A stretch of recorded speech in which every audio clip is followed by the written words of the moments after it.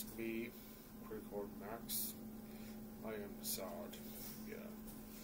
I went to the store with my credit card, to the hardware store. They saw me on display, but then sort of circuited, and they saw me saw those round ones with the jacket lights, jumped off, started chasing me. I was running, dropped my credit card, and then sliced it, then went back, sliced more, and some more slicing, and then fell over on its side and stopped. So now my credit card's been sawed up, cut to death.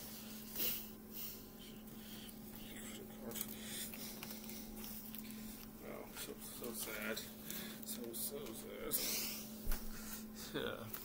So I'm gonna go to the bank and get a new credit card, but it's a 3-day weekend.